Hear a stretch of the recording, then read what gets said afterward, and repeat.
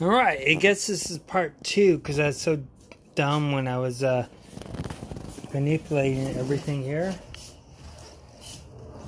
I put it on, or I stopped it. So, you know, whatever. Fucking these smart phones are nice. If you're dumb like me, then they're as dumb as me, right? The user makes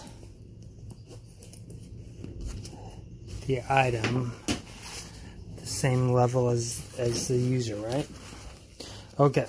So anyway, so what I kind of like about this reproduction is you got this leather little clasp here to help tighten it and hold it. On the original, all you have is this lace, right? So, big deal, whatever. So inside of here I put a patrol bag with the compression bag.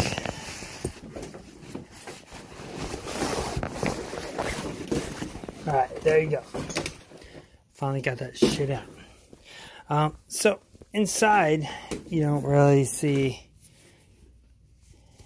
you don't see a liner. So that's what's kind of nice about the reproduction. It's got a nice liner inside. What they are missing on the reproduction is, see these little sleeves here? This is where I can put tent poles, you know, for the shelter half. I can put those inside there and make this completely rigid. You don't really need it. You can use it. I've used it. The main problem I have is my fucking little poles fall out when I'm not, you know, like opening it up or stuff like that. It does help a little bit, not that much. You can take a look here. And the only other thing I could say with not having a liner is you can access some of the stuff inside if you need to replace you know, one of these button grommets or something like that. This stuff it's easily accessible. I mean, with this I'd have to, if one of these grommets or whatever popped out, I'd have to cut open this liner so I could get in there and replace it. Now this is made very well and I like it. My only real issue with that is the colors. I mean, the reason I made this is, oh, it's an iconic backpack, so why not mirror the colors on it and stuff like that? Okay, whatever. Let's see, what else? I kind of, you know, and this doesn't kill me that they have white for the top. But why not make it, you know, one of those green colors and things like that? So anyway, guys, the only other thing, the reason I don't, I love it but I don't like it, is that they, in my opinion, they should have copied the M51, not the M53. This is the M53.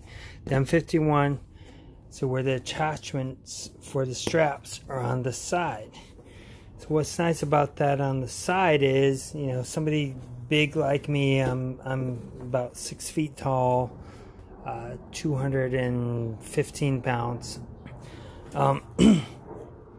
Where this is, sometimes it kind of digs into my back. Now, you're not supposed to carry heavy stuff in here because they're so small, but it's kind of irritating when I'm wearing this, right? So, you know, and what's different with the M51 versus the M53 is really So you see how this is kind of shaped around here?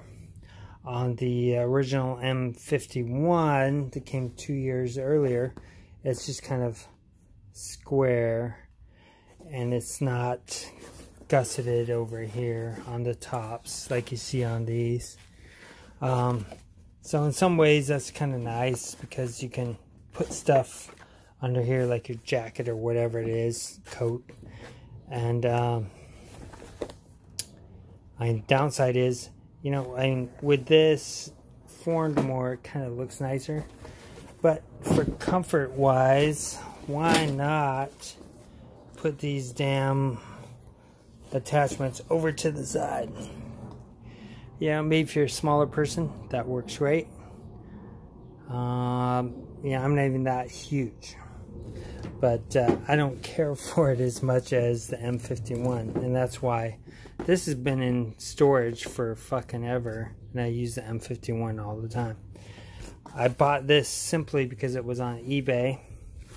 And even though it costs more than the clearance, I knew that I would get it faster than buying it online from Wynnchester.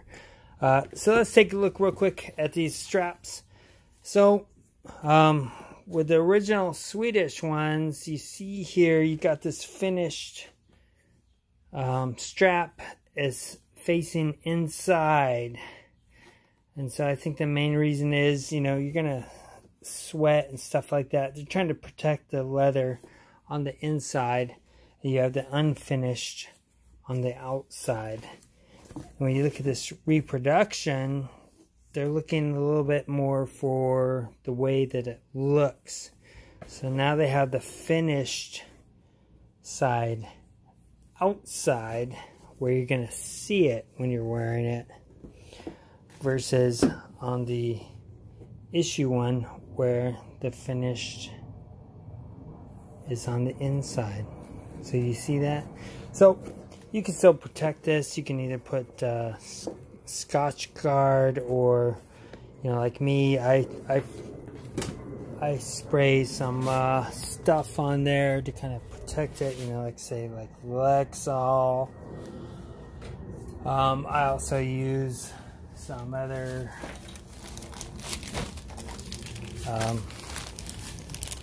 some wax type of stuff on there, like Obanoff's type of thing, which I put on the finished side, obviously not on the kind of like suede or nubuck side. Anyway, so what I'm gonna do is I'm gonna end up waxing this. I'll probably end up waxing this as well. I like the color on this. It's not, I don't like it as much as the color on this. They're both, in my opinion, very handsome backpacks. So if you have any questions here, thanks a lot for me rambling about this bullshit. But if you're watching this far, you give a shit about some of this stuff. So if you got any questions, let me know. I'll try to answer them as soon as I can. You have a good day. Bye-bye.